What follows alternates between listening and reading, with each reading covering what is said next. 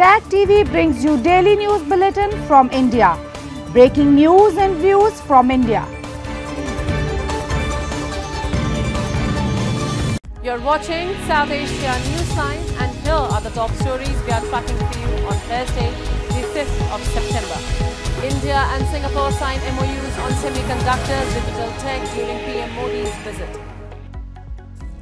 Pakistan's opposition seeks debate on Balochistan after lawmaker quits over ethnicity. And Nepal's first Paralympic medalist returns home to rousing welcome.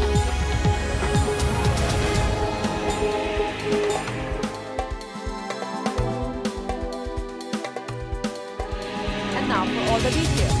Indian Prime Minister Narendra Modi on Thursday held a bilateral meeting with his Singaporean counterpart Lawrence Wong on the second day of his official visit to the Southeast Asian country. The leaders agreed to elevate the India-Singapore ties to comprehensive strategic partnership and extensively reviewed various facets of the bilateral relationship, covering areas of advanced manufacturing, connectivity, digitalization, healthcare and medicine, skills development and sustainability, a statement by India's Foreign Ministry said. In his remarks, PM Modi said Singapore is an important part of India's Act East policy. He added that the Southeast Asian country is not only a partner but an inspiration for every developing nation, and said India aims to build several such Singapore in India. हम भी भारत में अनेकों Singapore बनाना चाहते हैं और मुझे खुशी है कि हम इस दिशा में मिलकर प्रयास कर रहे हैं।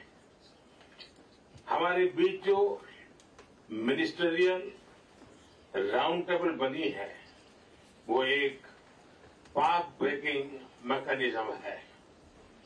Skilling, digitalisation, mobility, advance manufacturing जैसे सेमीकंडक्टर और एआई, हेल्थ केयर, सस्टेनेबिलिटी और साइबर सिक्योरिटी जैसे क्षेत्रों में सहयोग की दिशा में ये इनिशिएटिव की पहचान बन गई है। Moving on, Pakistan on Thursday called Junagadh as a disputed territory and said the region is illegally occupied by India. Speaking during a weekly media briefing, Pakistan's Foreign Ministry spokesperson Mumtaz Zahra Baloch said Islamabad sees the issue of Junagadh in historical and legal perspective and added that this city is a part of Pakistan. She said Pakistan has been raising the issue at political and diplomatic forums in order to get a peaceful solution. She further said Islamabad considers the Junagadh issue as an unfinished agenda like the issue of Jammu and Kashmir. A princely state in undivided India, Junagadh was predominantly Hindu in terms of population, but its ruler Nawab Muhammad Mahabat Khanji was a Muslim. The Nawab decided to accede to Pakistan despite the state's geographical location being surrounded by Indian territory and population, favouring accession to India. India maintains that Junagadh's accession to India was lawful and in accordance with the wishes of the people. After the Nawab fled to Pakistan in November 1947, India organized a plebiscite in February 1948, where over 99% of the population voted to join India, becoming a part of India's western state of Gujarat. New Delhi has maintained Pakistan's claim over Junagadh is unreasonable as the matter was settled in 1948 through a plebiscite, adding that Junagadh, along with Jammu and Kashmir and Ladakh, are integral parts of India. Meanwhile, Pakistan's opposition has urged the government to hold a national debate on Balochistan after a senior Baloch leader resigned from the parliament over the worsening situation in the region. A report. The opposition on Wednesday called on the Pakistan government led by PM Shehbaz Sharif to hold a national debate on Balochistan, a day after veteran Baloch leader Sardar Akhtar Mengal announced his resignation from the parliament over the deteriorating situation in Balochistan. Mengal in his resignation letter said the people of the Balochistan province had been consistently marginalized and pushed to the wall. The announcement came after over 50 people were killed in Balochistan when Baloch separatists attacked police stations, railway lines and highways on August 25, prompting security forces to launch retaliatory operations.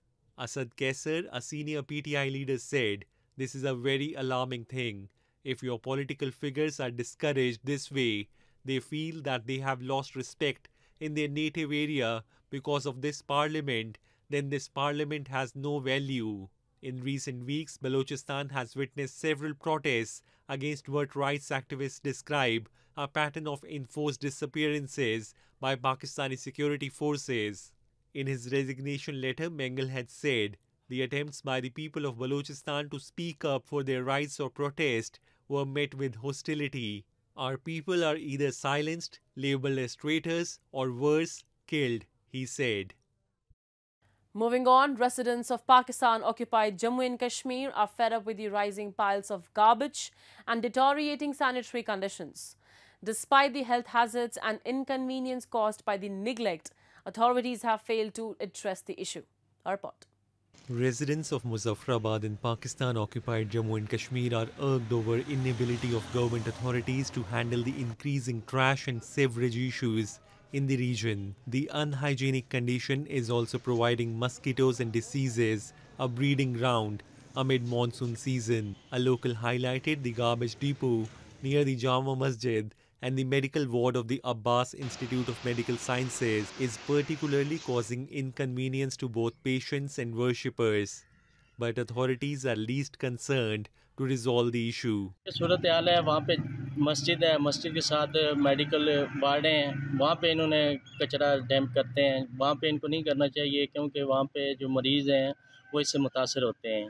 ये बल्दिया वालों को चाहिए, hospital वालों को चाहिए कि कचरा जो है कूड़ेदान वो कहीं और शिफ्ट करें और जो मरीज़ हैं उनके लिए भी सही बेहतर है और हमारे लिए भी।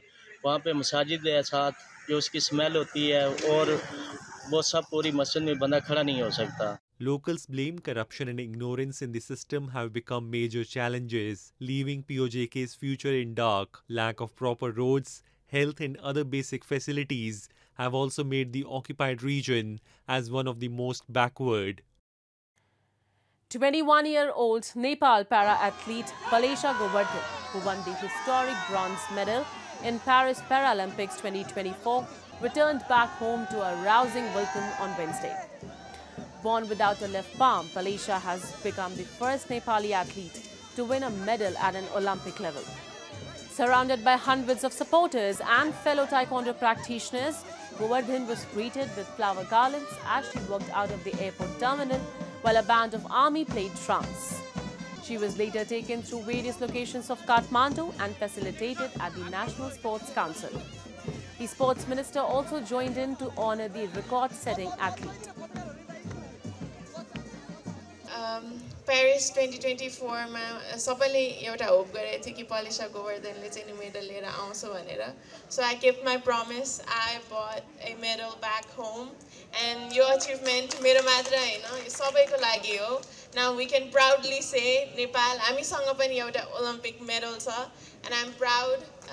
मैले चाहिँ नि यो सबैको एउटा long wait भनौं न मेडलको लागि ओलम्पिकमा सबैले जुन impossible जस्तो देखेको थियो नेपालले ल्याउन सक्दैन हो कि भनेर I believe सबै young generation young taekwondo players र अरु प्लेयर्सहरुले पनि देख्न सक्नुभयो like it's possible Hahn.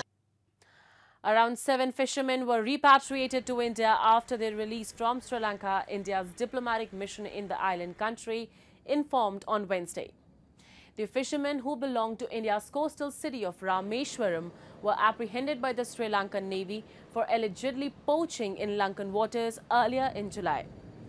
They were produced before a court and were imprisoned in the island nation. Earlier in August, more than 30 Indian fishermen who were arrested under similar charges were also released by Sri Lankan authorities. While India frequently secures the release of its fishermen, the recurrent arrests and confiscation of boats remain a flashpoint between the two countries. The fishermen issue has been a long-standing dispute centered on the right to fish in the Palk Strait, a shallow body of water between the two countries, where fishermen from both the countries frequently stray into while getting their catch and end up spending years in jails.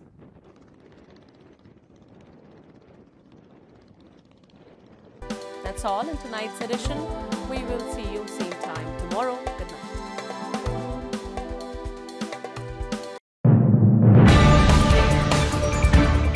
Tag TV brings you daily news bulletin from India. Breaking news and views from India.